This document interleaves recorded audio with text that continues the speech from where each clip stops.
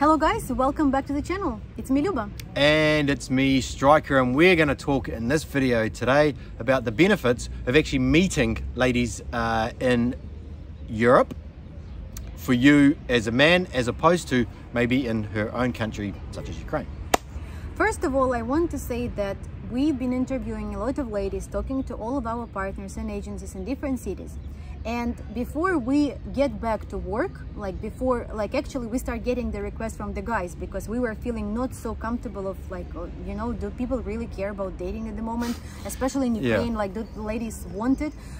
We got a request from the clients, and I started talking to our partners, and the feedback was very positive. And the dynamic that we see right now of the guys coming to Europe, meeting with the ladies, having a Zoom calls, like we have it like every single day, like we see that this is working. That is why we want you to decide and do that while it is possible.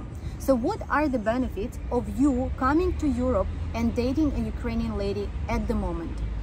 Okay, number one, I'm just going to throw up this one here, is one of the problems when you go over to Ukraine is that you're out of your comfort zone, and you're almost stepping into her frame, in the sense that, you know, if the waiter comes over, you're going to be kind of looking to her to sort of maybe order something, because you can't say it, you can't read the menu, she'll do that stuff for you. This can be quite emasculating to men. The man should be ordering the food and for him and for her, right? These little things are very important. If you've followed our channel for a while, you'll understand all of this stuff. When you're in Europe, quite often you're going to be in a country that probably speaks English, you know, like at a restaurant, if it's in a tourist place, they're going to be... Or at least definitely has an English menu. Yeah, English menu. So you can then take that leadership role in that relationship, and she will let you take that leadership role. You're not going to be looking to her to call a taxi and all that sort of stuff, because believe me, that's like one of the worst things, like for a man when he does go over to Ukraine, is have to rely on her for doing stuff. So this is a huge benefit. You can then organize stuff easily. You're just on vacation in Western Europe, and so you can definitely, you know, hold the frame a lot easier than if you were in Ukraine. And what is the second point I want to say here, and call it as a second point, is that what is good, that you will have much more things together, that we always say, like, rate this emotion. So you will explore together. No matter what will happen with both of you in these countries, like it will be definitely for the first time for her and for you, right? Yeah. So no matter what you do, 11 o'clock you're going to get some sushi from Japan. From somewhere, you know, like no matter what, like this will be a completely new adventure for both of you that will make you feel very close to each other. Even if some experience would not be the best, it's still, you know, these little semantics, how you call it, like semantics. It's actually first time experiences like that can hold the most amount of power with a woman. Like if you were to walk around a park that's close to her house, that's your first time experience, and those are going to be your memories of walking around in that park for the first time that you would remember.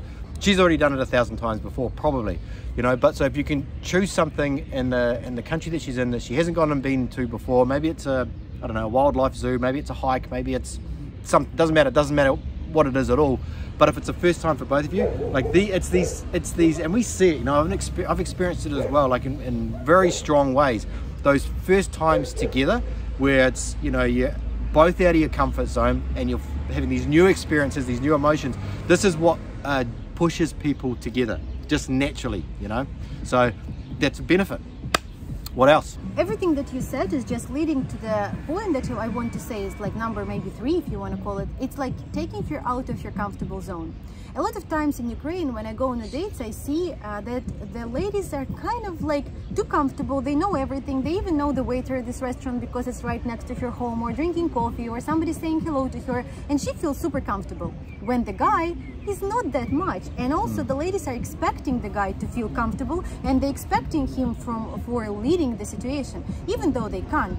And I know that on my own experience, when I travel to US and I meet with our clients, I see, you know, that this is a guy who is driving a big truck, you know, he knows everything, he can solve any problem. But when in Ukraine, like, you know, I'm doing that for them, and it's okay because I know. But for the ladies, sometimes it's unusual. But here in Europe, she's out of her comfortable zone. She doesn't know how to order coffee. She doesn't know, you know, where is anything. So you explore together, and sometimes you can do a little bit more Googling, and you can take her to that place, you know, or arrange something. So these give you so much power that it's hard to underestimate.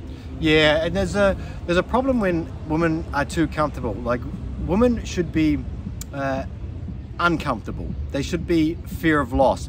She should be thinking, I really hope this guy likes me, you know, because if she's too certain on things and there's no fear of loss from being too comfortable, these things don't play into the favor of the man. So having that situation that you're in, where you're both uncomfortable, you can hide it a little bit better, but at least you're both out of your comfort zones and you're both a little bit uncomfortable, as opposed to she is comfortable and she is in her comfortable zone and you're not.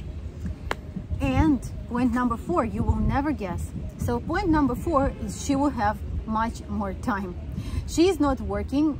Basically, of course, Ukrainian ladies trying to find job here in Europe, but if you don't work online, the only job that you can get, to be honest, is like maybe clean some apartment or clean some dishes at the restaurant or babysit somebody. So, but basically there is not that much job that, you know, we can take here in Europe, because we don't know the language, and also people here are working, and it's not that, you know, Spain, for example, we're expecting so much Ukrainian people who are willing to work. So they are all right about employment, so it's very, very difficult. Basically, she will be more available, and it will give you more time to spend with each other. It will give you more time to get to know, right, each other, and it just benefit. It just really great benefit. Because it is a problem, like when guys come over for like a week, you know, to visit the lady that they're dating or that they've met or whatever it is, and she's at work from like 7 in the morning, you know, 9 to 6, and then she has like 2 times a week she has a yoga class that she can't miss. Well, like she's got to take the kids,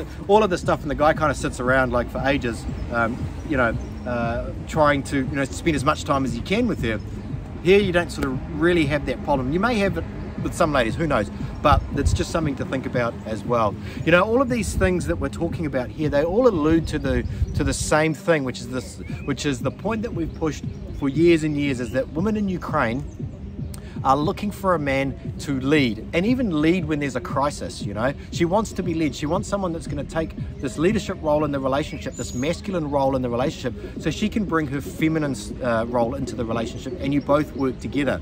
Situations like this, crisis, you know, terrible things that are happening, these are times when the man should look at these as an opportunity to lead, because she's going to be looking at this opportunity to see who is leading, who is a man that can lead in this relationship, and she's going to be naturally drawn to him. Things happen and results come out of those events. This is just an event, so results will come out of it, you know. Event, of course, is extremely sad and extremely bad, and we very much like supporting Ukraine, and every day we are talking to our family in Ukraine, our friends, and, you know, we try to do our best.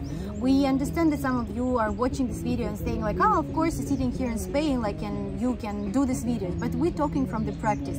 And during the COVID, and of course, COVID now is nothing compared to what's happening in Ukraine, but during that crisis, we created 7 happy married couples that are now, like, almost all of them are in the countries of the destination. You know, we have couple in UK, in US, you know, so everything is working out. And I want this war, even like it's so bad and so painful and ruining so many families and so many lives, we want to make something good out of that. And if in this time you can find your soul, if you can find your partner, and you can be together and let this like negative event bring something good into our lives, we will be very happy about that. Hope it makes sense. Thank you for watching. See you later next time.